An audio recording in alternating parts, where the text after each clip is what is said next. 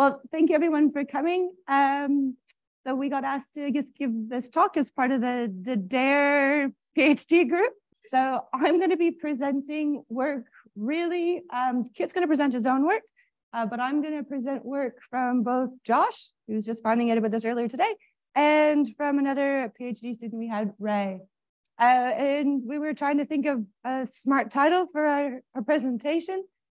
What we really wanted to do is present to you today some of the challenges that we have in the coastal space. What we call big data is probably not what you call big data, but it's what we have to work with. So we'd also love any feedback that you have on our work. It's just for some quick context. So Kit and I are based over at the Water Research Laboratory as part of UNSW, and that's actually over on Gamarego country, over in Manly Vale. And we're located over there because there's a very large dam full of a freshwater source that we use for all of our modeling that we do. So while Kit and I are mostly numerical modelers, our lab has about 60 to 70 people on it, but 50% of those are actually industry-funded engineers and researchers. So they work very closely with industry and do a lot of applied work, like you see at some of these pictures. And then the other half of us are academics, PhDs, and postdocs. We also get involved with this type of work. There's me pretending to do some sediment transport work, but we also do a lot of field work and modeling as well. So when thinking about today's talk, again, really was the idea of looking at how our data has transformed the way we can look and think about our coastline.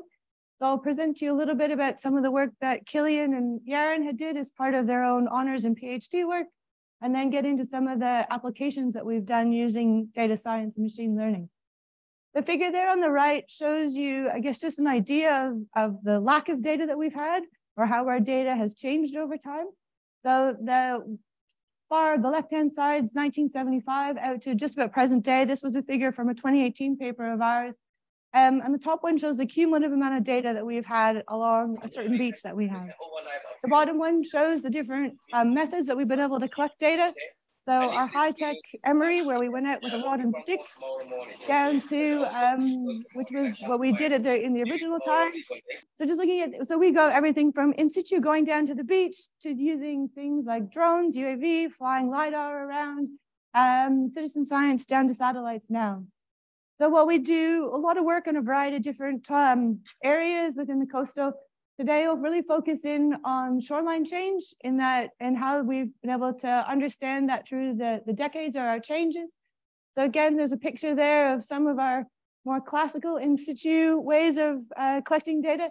Josh is sitting there on the quad bike as part of his PhD, some of the stuff he did there. Out to when we started doing UAV work and could get nice 3D maps of coastal erosion from a storm, down to, this is our long-term data set. Our profile 6, this is at Narrabeen Beach.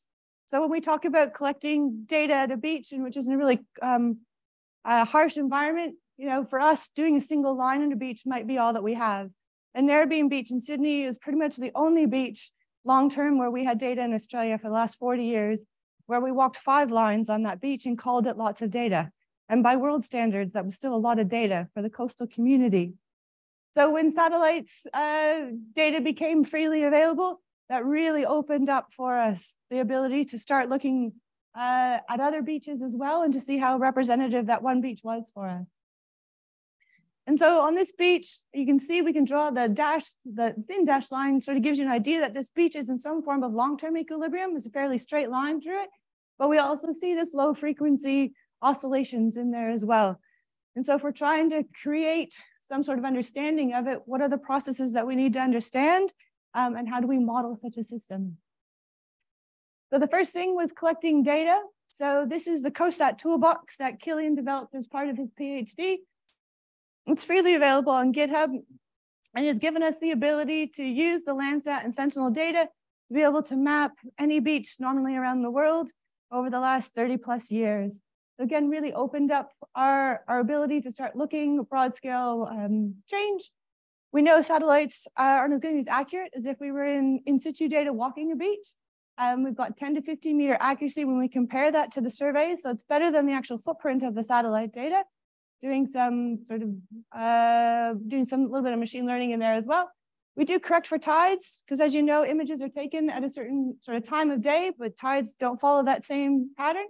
And so we have to correct for that. And we do that by estimating a beach slope from actually all the data that we have, all the satellite data. You look at it in frequency space, you can alter a beach slope or an estimated beach slope to remove the energy at what would be the tidal frequency to get an estimate of your beach slope. So it works really well in something like Narrabeen, which is fairly microtidal and a steep beach. But we also know that this can't always be applied everywhere very well. This is an example from France, really high wave energy, mesotidal. A large tide range here. So on that image there, it's a high tide one. You can see we can delineate the sand from the water fairly well. When we go to a low tide image though, things start to look a little less clear for us from an optical signature. So the waves are still breaking sort of off shore, that's the white line, but where our algorithms are mapping a shoreline becomes a little bit more convoluted. And so we still have work to do to try and understand how we can use this data reliably to look at longer term change. The other things that we have to consider, you know, when you take a picture of anything, it's an instantaneous image. So I said we know how to correct for tides. Correcting waves is a little bit more tricky because it also requires to know something about the waves, which we don't always have. So we have something called setup, which is the mean sort of elevated water level that exists when you have waves on. And then run up is when you're sitting at the beach and you see a wave go up and down, that's run up. So when we take images, all that's in those pictures, but we have to somehow try and correct for those. And some of those are really big signals on beaches, particularly flat beaches with big waves. And then some beaches like Narrabeen, that's actually quite a small correction change. And so whether or not we have to correct it totally depends on beach specifics as well.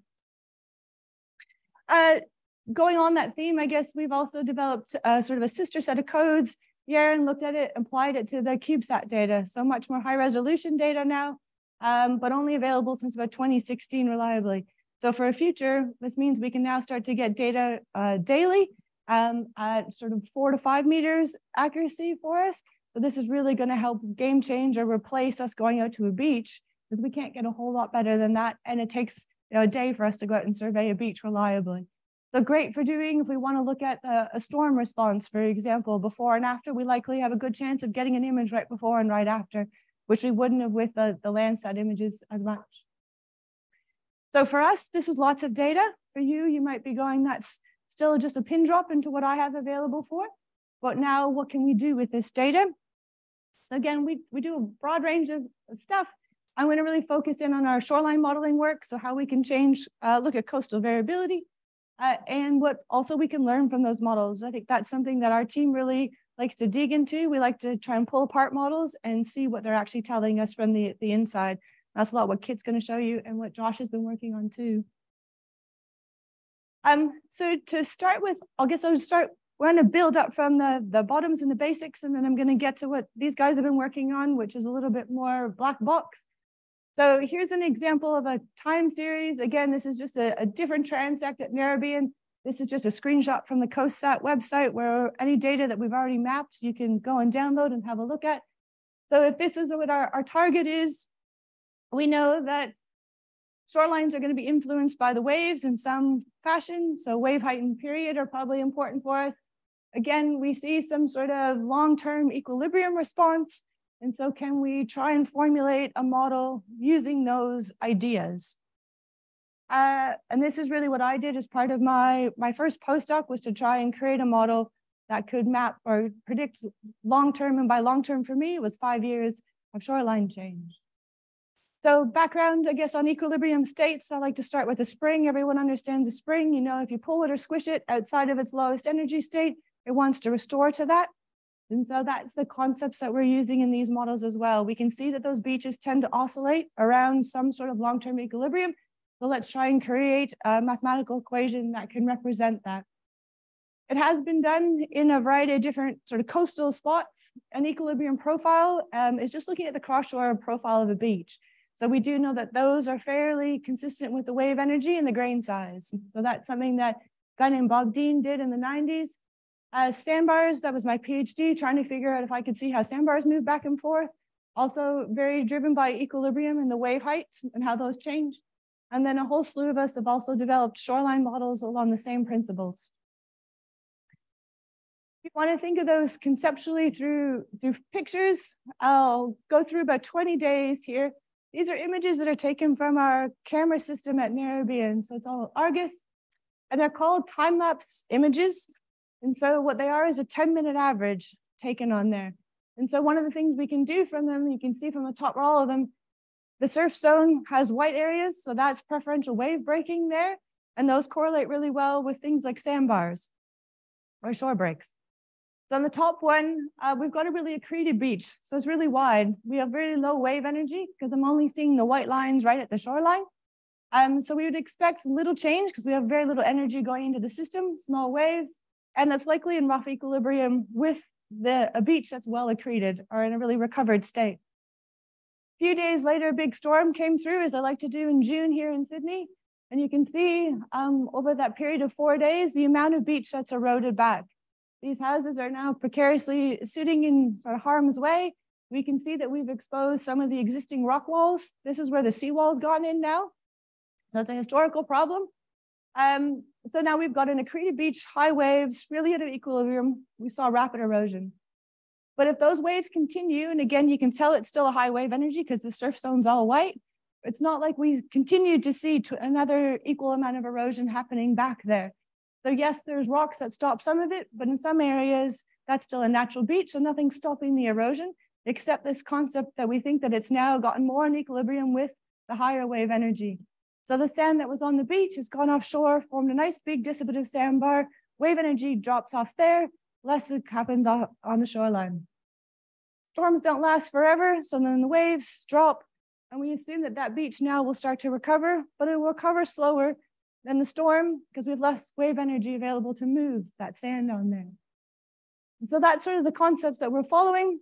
And so we create this really complex equation. It's one line. We say that the change in shoreline, dx dt, is going to be some function of some coefficients that we can solve for. P is the offshore wave power. So just think of that as wave height and period. And then some disequilibrium state. Most of the models, this is where they vary. It's how do we define our disequilibrium state? In this here, this is also a function of the wave height and the wave period and the grain size, these two terms, all right? So if we look at that a little bit more, and this is Kit will get into more of this when he looks at his own models, we define that background equilibrium state as some function of the wave history for us in there. Other people look at it as the history or the relation to the shoreline and the energy, as we saw in that series of pictures. But we're looking here at this sort of weighted time history, and the length of time we found out was fairly dependent on the type of beach that you were at. If you're at a fairly high energy beach, so you sit more on the right-hand side of that figure, and that's the top beach you see up there, that's Gold Coast, you tended to have longer memory. So they tended to oscillate more on seasonal timescales, more lower energy beaches. These are all Narrabeen, all sit in this area here. And so they tend to be more reactive as well to it. Lower energy, more storms coming through. So we knew that this sort of model in its constant state worked really well over sort of the 5 to 10 years when we developed the model. At the time, that was the full amount of data I had available around the world to be able to test it. And I think I had 5 sites that I could do my model validation on. When Ray came to do a PhD with us, we were starting to have availability of more data, but we were also seeing that the longer these data sets got, the less the model could continue to be skillful. And so we were missing processes, and we knew that. And could we figure out how to fix our models to keep doing well over time? So by sort of comparison here, this is the Gold Coast, up just on Surfers Paradise is where this data has come from. We've got cameras up there as well. And so you can see in those first 4 or 5 years that we have that data, there's a fairly strong seasonality signal in there. It goes up and down, fairly well behaved in terms of a shoreline. So if we calibrate a model to that time period and then project it into the future, you can see it does okay, but it doesn't do very well. If we then say, well, what if I just recalibrated it to this side? Because most of us who calibrate models know you can pick the data you want to calibrate to. We can do a little bit better, but those two coefficients aren't the same anymore. So the model has adjusted its parameters to best fit the data. And so what we wanted to know was, could we train some model to adapt to those parameters in there? And this is particularly important for us because managers in the insurance industry and lots of people who live near the beach want to know what's going to happen in 2050 and 2100.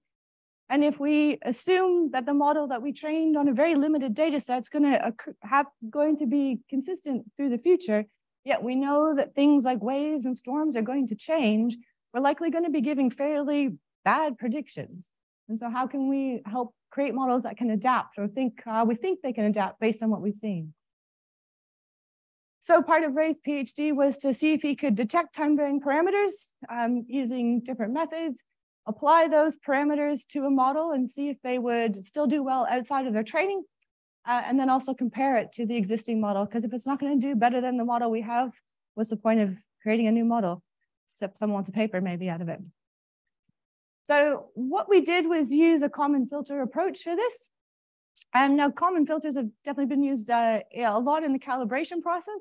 And in the coastal space, they've also been used on models like this to train it. And so the more data you have, the idea is that the more they can sort of hone in on what you think are the best coefficients. However, when they do that, they set this process noise that's in the common filter to be really small. And so you really force the model to come up with one single variable. So I look at like a stationary process. And then they usually have some other term sitting out here that's the catch-all for everything else. And that term can vary wildly. So what we were doing, though, is we were going to try and flip it on its head and allow the process noise in some of these terms to be bigger so that the model could vary those terms over time and then see if we could relate that to changes in, for example, wave conditions. So as both Kit and Josh know, I'd like to start off with synthetic data because at least I know what the answer should be before I go to the real data that has lots of other things going on. So we started out with Ray doing synthetic testing here. So what we had was observed waves from offshore somewhere. We created a shoreline using our known model. So we gave it the C's and the Phi's to generate a known shoreline. We then added noise and spacing and stuff to it as well. And then we saw how well the common filter could track that. So as an example here, we've included some sort of low frequency variability in the C terms out front, and we've given it a stepwise change in the phi term, which dictates how long my memory is in my beach. And so by applying the common filter technique, you can see the black line here is the model learning those coefficients over time. But it seems to do a fairly good job at being able to track those changes that we've imposed. And so this gave us confidence that if we then applied it to real data where the red lines weren't known a priori, it likely was going to do a sensible job at picking out something we'd expect to be there. That was his next one. So now we're at the Gold Coast, and here's 30 years of data because we now have the satellite data available to us as his PhD progressed out there. And we took the middle section as our calibration data, and then we really just run the model from point 1 all the way through to see how well it does. The middle section here was chosen more because you've got more data available here. At the beginning, the satellites are still pretty sparse, and we did know we needed a minimum amount of sort of monthly frequency data to be able to do the calibration, but we did do some sensitivity on that as well. So when we let the common filter run, the two bottom plots here just show what the output of the common filter was for our 2 or 3 different coefficients that we had.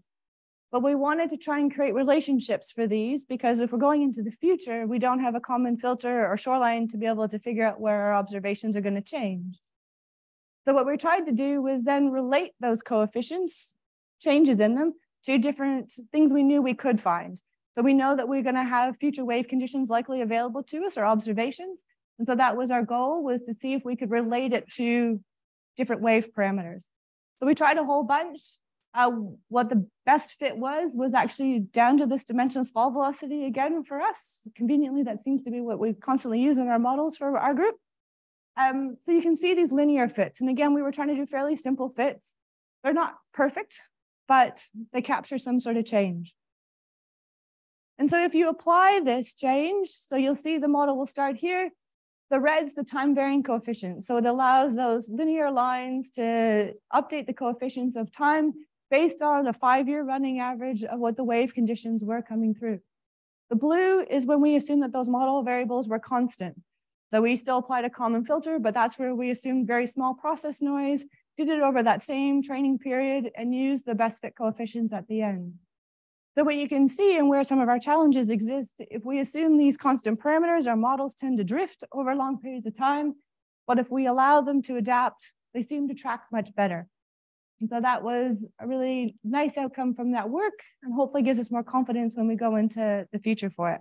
So Ray just finished up his PhD last year, and then we haven't quite figured out where we're going with this yet on this point. So now I'm going to pilfer a bunch of Josh's work.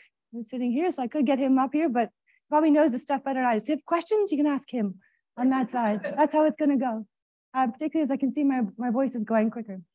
So Josh's PhD with us, not on shoreline modeling, but when he stayed around for an extra year or two, 2 years, 3 years, I can't remember, 2, yeah. He did some shoreline modeling with us. And again, where he was trying to do was do some machine learning, but then really also try to figure out what was that model learning actually, or what can we pull out of that model? So he moved to looking at, so part of our larger shoreline, we have a global community of shoreline monitors, about 20 or 30 of us. When we got together for a competition in New Zealand, and we tried to see who could create the best model. Turned out some guy in computer science who had no knowledge of the coast was the best one. So when you're agnostic, you don't care what the actual variables are, it works not too badly. So we did Narrabeen, Sydney, Tairua in New Zealand, trying to compare them again. So he was looking at a standard neural network structure for this one. According to the notes I have in his slides, he also looked at LSTMs and RNNs and a few other types, but this is what we've got here. Again, similar inputs. So wave height, period, wave direction. He included water level and the antecedent beach position. That's the X term there. Fed it all into a neural network.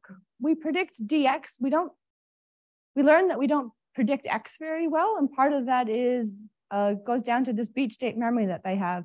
Where a beach is going to go is highly dependent on where it is now. You can imagine that the wave height, a big storm comes through, or a small wave, how much sand gets moved is really dependent on where that beach state is.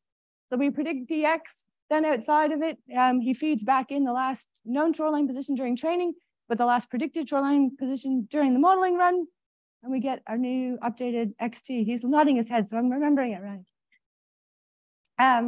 That's just some of the variables that we had there. It had 4 layers, a couple neurons, get the drift. So we were predicting 3 days data. He was predicting 3 days. I really shouldn't use the word we here at all, but we had input data every 6 hours. And he then sort of fed it a history of data into there at the time. So this is something slightly different to where Kit's going to show you where he's not going to feed in a history of it. He's going to see if his model can learn all that on its own. Yeah, all right. Okay. So the model does fairly well. Narrabeen and Tairua, he did this as part of a temporal cross-validation. This is just one example. So model learns not too badly. You can see that in both cases, these are not nice, simple sine curves that we're trying to predict. Tairua is, for the most part, one of the trickier sites to predict. It does a lot of weird things. It's not necessarily well correlated to the wave data. Part of that being it's sheltered, it's an embayed beach. So there's other processes that are happening here as well. So fairly happy with this. But as I said, our group likes to figure out why things are working and what are the key variables that we need. So coming back to what is the physics. So in this case, the left-hand plot for you is the change in root mean square error as we were to take out variables and the change in the correlation. So you can see that the model really needed that last shoreline position to be skillful. So again, this beach memory state is really important to understanding where the beach is going. Less so the wave conditions. Correlation though, wave heights definitely still were driving something in there. And to give you an example what that looks like graphically, the figure on the left shows the model when it wasn't given the previous shoreline position versus when it was. And you can see it's just got this really large scale pattern showing up in here compared to what the data really was showing has happened. So strong controls on that antecedent condition. And when you think of that comparison to the models that I showed you with the 1 lines, this is sort of similar to that disequilibrium term that we have in there. We need to know something about the past to understand where we're going. We also looked at the amount of data we need. As I said, we're fairly data scarce. When we're lucky at these 2 sites, we have cameras, and so we have daily data that we can get at. Satellites, though, were every 15 days. And so if we had less data available in time, would that actually influence it? So the number of months of data he gave it didn't seem to influence very much. However, the range of that data that it saw was fairly important. And that should make sense to us. We realize that most of these machine learning models don't tend to predict too well out of scope, out of the data they've seen. And so as long as the training data sort of experienced that range of it, that seemed to be more important to driving its skill than the amount of data that it saw in terms of time. This is also when we downsample the data. So the top plot shows if we gave it all the data we had versus more representative of satellite data. If we downsample, the model doesn't seem to change its skill very much. It's still able to learn. And I think part of that is it's because we're integrating in time. And so it still has to get to the same spot. It may not be able to learn as fast, but does still learn well. That's the end of me. That's going to get up and tell you about his PhD. So just in case anyone forgot in the last half an hour, my name's Kit, and again, I am a PhD student working out of the Water Research Lab as part of UNSW. My supervisor team includes, of course, Kristen, and then Des' very own Lucy Marshall and Josh Simmons. So today I wanted to present some of the work we've been conducting on the interpretability of LSTMs in the context of shoreline forecasting. And the reason we're doing this is because in the very short-term future, we're going to be looking into physics-informed neural networks. But before we got there, I wanted to perhaps investigate what physics, if any, an LSTM can learn all by itself. So about 10 months ago, when I started my PhD, I stumbled across the following paper, Hydrological Concept Formation inside LSTM networks. Now, I'm sure some of you will be familiar with this paper, but essentially, it wants to know if it's possible to extract information from the learned representations in an LSTM that map inputs to outputs, and then interrogate those mappings for a representation of physical hydrological concepts, something physically realistic. I really liked this study and what it was trying to achieve and the methods it used, so I applied it to our own domain. But before we go any further, of course, a lot of people will be familiar with LSTMs and very well versed in them, but if anyone's not, essentially they are a special architecture of neural networks that lends itself very nicely to learning long-term dependencies in data, which is why they're so kind of favored for time series forecasting. Now, one of the particular aspects I want to focus on in this presentation of the LSTM is the cell state. Now, the cell state, through training, stores data and information from the past, and that allows it to have a much more powerful prediction going into the future. But for the purpose of this presentation, I'd like to just think about it as the memory of the neural network. So why am I focused on the cell state? Well, as I just stated, for the LSTM, we have the cell state that kind of embodies the memory of the network.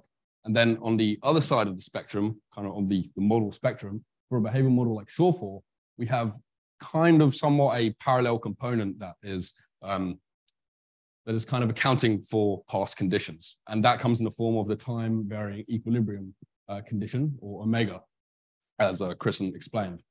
So both of these, albeit fundamentally different modeling methods, both have an aspect of memory to account for. And so hopefully you can maybe start to see where I'm going with this. Because we know why Shore4 works, but we also wanted to do if the LSTM is kind of finding a similar means to an end, or if it's doing something completely different we don't understand. Right, so the experiment. It serves a dual purpose goal. First of all, to, of course, generate a somewhat successful LSTM model that either emulates or surpasses Shore4. And then secondly, and far more interestingly, to inspect the intermediate variables, or really that memory state, for a somewhat analogous representation of that equilibrium condition that is responsible for the predictive power of Shore4. So how are we going to do that? Well, we're going to supply the LSTM and Shore4 with both the same wave input data, allow them to independently calibrate in their own respective methods. As that is done, Shore4 will calculate a value of this equilibrium condition throughout time. And then concurrently, the LSTM will, of course, train its weights and have values for the cell states, that memory. So at that point, all that's left to do is effectively map the cell states of the LSTM to the parameter of interest, which is omega, or that equilibrium condition from shortfall. And the way that's done is by using something called a linear probe, which is the method they use in that hydrology paper. So how's this done? Well, it's actually fairly simple. So once we've trained the LSTM, we kind of extract the cell states at every time step and collect them and collate them into their own independent data set. At that point, you can then match the cell states to their corresponding value of omega, which has been calculated by shortfall given the same data set. And what you're left with is a completely new data set of inputs and targets representing the cell states of the LSTM looking to map towards the target variable omega. Then all that's left to do is actually just map the cell states to omega. And the way we do that here is a simple linear regression model, although there's no limit to how complex that model could be, but it is perhaps advantageous when it comes to interpretability to keep things as simple as possible. And we're going to be using that Pearson R-squared correlation coefficient to kind of measure the success of how well it can map between the cell states to the equilibrium condition. And then hopefully what you should end up with something like this time series. But you'll see some better examples in a second. So much like Kristen said, we like to start with synthetic cases. And for the synthetic control experiments, what we did was we used shortfall, fed it wave information to actually generate synthetic shorelines. And the idea here is that we were creating the ideal conditions for an LSTM to possibly derive a representation of that equilibrium condition. So if we can't do it here, then it's probably not going to be able to work in the physical sites. So we kind of systematically modified the synthetic shorelines by introducing noise as a percentage of variance, and then also by downscaling the resolution again to try and see the point at which the LSTM can no longer learn and can no longer learn the equilibrium condition, which will subsequently lead to perhaps a poorer model. And we've chosen to vary that downscaling resolution from daily data to about monthly, because that is pretty much the range. In the best of days, you get video imaging, which comes from sites like Narrabeen and Gold Coast, and then sites that have none of that and purely rely on like satellite-derived shoreline imagery, which would be about 30-day increments. So we generated 3 distinct shorelines, and the inputs to the model would be wave height, wave period, wave direction, and again, this shoreline position at time -1, which is obviously inspired from the work of Josh and Kristen and with the RNN. So for these 3 different shorelines, each of them possess a distinctly different equilibrium condition. And I really just wanted to visualize what it is the probe is trying to map here. So this is the target variable of the probe. And you can see how that filter length that Kristen mentioned, how that can affect the look of the omega state. Right, so the results of the synthetic control experiments. So there's a bit going on here, but on the left-hand side, we have a model skill as measured by the BRIA skill score. And in this case, the baseline is just the mean shoreline position. In the middle, we have the probe strength. So that ability to map the cell states to the equilibrium condition. And then on the right-hand side, we have the relationship between those 2 metrics as we vary the noise and the resolution of the data. And then those 3 rows would be the 3 different shorelines that we attempted to model. So really the takeaway here is that there seems to be some kind of relationship between the probe strength and its ability to detect omega and the model skill. And if there was some kind of erroneous or coincidental mapping between the states and omega, well, we probably shouldn't expect to see any relationship at all. But given the results of the synthetic cases, we moved on to some physical sites. So the first one was Torrey Pines, which is in California, in the land of the free, the United States of America. And well, to be honest, it is every modeler's dream. It is a very easy location 2 model. It's very seasonally dominated, a strong annual cycle. And just from visual inspection of the shoreline, you can kind of see that it's very stationary throughout time. So this would be a site where shortfall also does very well because nothing is kind of changing for this particular data set anyway. And then below you can just see, just to visually represent the inputs to the model, which would be, this is just the significant wave height going in, just so you can see what that looked like. So we achieved a root mean squared error of 6.4 meters here, but as I said, it's a very easy site to model. And then now we have an LSTM that's somewhat successful. What does then that probe output look like? So in this case, we actually get a very strong, well, a relatively strong probe signal, R squared value of 0.75, which is a little bit higher than I was expecting for a physical site. So that provided some kind of early promise that we were going down the correct path here. So that was Torrey Pines. And then once we had this, we moved on to another site, which again was quite calm in nature, but this is Benson Beach in North Head in Washington in the United States again. So this is a slightly smaller data set to deal with. It achieved a root mean squared error of 10.6 meters in the test set. But again, it's fairly predictable. It doesn't vary that much. The performance of the probe is not as good over a shorter time span as somewhere like Torrey Pines, but it's still very much worthy of interrogation, as is the point of this work, of this experiment. Again, the wave conditions are underneath it. So for a location like this, what does then what does the probe output look like as compared to the omega state that is calibrated by shortfall? And again, we get a fairly strong probe signal, this time with an R squared value of 0.6. So it's not as strong a signal as Torrey Pines, but it's definitely not nothing.